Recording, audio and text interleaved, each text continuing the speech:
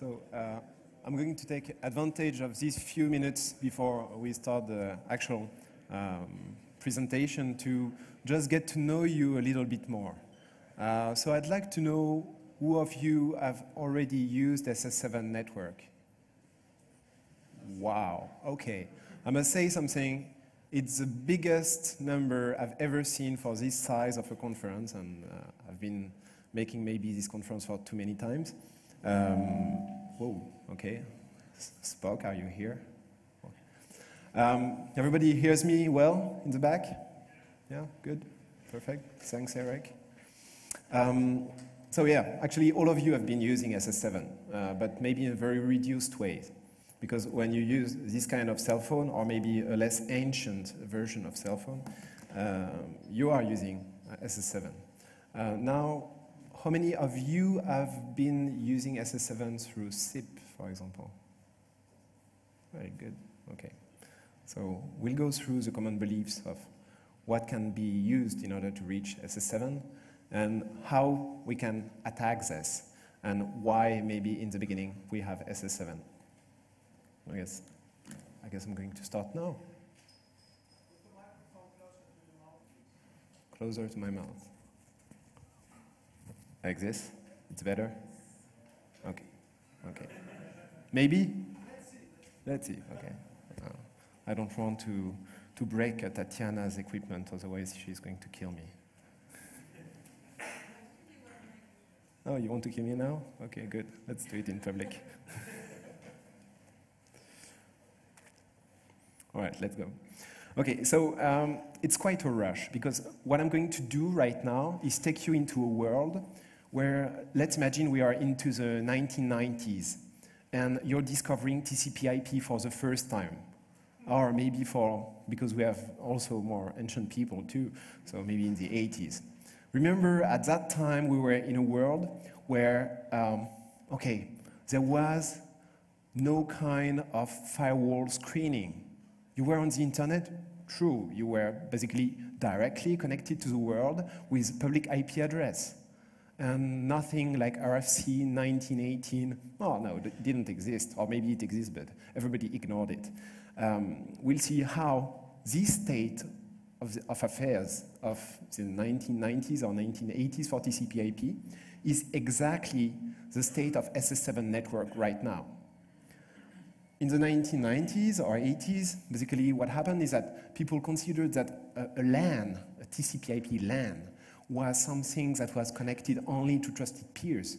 They were thinking in the old novel network kind of paradigm, where, once again, we're quite in the same quite in the same situation, and the worst thing is not the technology. The worst thing is how people think about SS7 networks. They really think it's still a walled garden, a closed network where nobody can inject data. And this is wrong. Okay, so this is basically SS7 network. What you can see in there is that what they think about when we talk about security is reliability. And this is not stupid. Actually, from a business perspective, this is the most sensible decision to make, is everything is about reliability. And for these, they didn't hesitate to duplicate anything, duplicate the machines, duplicate the link. So each time we're speaking about one link at the signaling level, we are actually speaking of a set of links direct between the main processor and its backup. There's nothing as a single entity into the SS7 network. And of course, let's say a mated pair would crash at the same time, then you have to have crossover links. So each time one entity, let's say the database of subscriber, connects to another entity, let's say a radio controller, we're talking about actually 4 systems with 4 links. So it's a lot of complexity right there. Now, back in the days, the SS7 network was only connected to the roaming partners and only to international well-known points. Basic fraud now in SS7 network is about SMS. Sending SMS to a lot of people and making sure they get it so that they can dial premium number and get some money into your account. It deals also with intelligence. Intelligence being able to locate people remotely or redirect calls to their home country in order to basically continue to listen to conversation, even if the target has moved to another country. And then to real hardcore black ops of intelligence, which deals with taking out a country network, or SS7 network. Wow, this is very contextual. NSA, are you listening? So yeah, basically when we deal with customers, when we deal with telecom company and mobile operators, we deal with people who have mostly the target in mind, the security enemy is mostly in mind, fraudsters and people who could affect the availability of the platform. Now, when we talk to governments, they mostly think, especially for small government from countries which are still developing countries, they think about how to protect their critical infrastructure from attacks that could take their whole network down. And this is two sets of interests which are not at all converging. Now, here we're not going to talk about all the legacy stuff for a long time, but just a little bit. Why do we have SS7? You know these two guys, Steve Wozniak and Steve Jobs, and one of their first hardware was a blue box. Who used the blue box here? Okay, nice. Who designed an original design or program to make a blue box? Whoa, okay, we're honored, thank you. So thanks to you, and thanks to all you who use Blue Box, we have SS7. Blue Box was just injecting tones into the phone system and saying, hi, I'm not just a regular phone user, I'm a central office switch. And then that would be said by blowing a whistle of 2600 hertz, hence the name of the magazine, into the telephone. And then the remote switch would say, sorry, I thought you were a regular customer. Now, send me the tones. The problem with this was signaling was in-band, was inside the phone carrying for voice and all the traffic that was going on the phone network.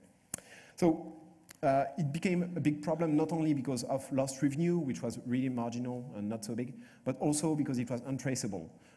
Since you crossed the first point of entrance to the phone network, which was your local central office, then that was where your actions were recorded.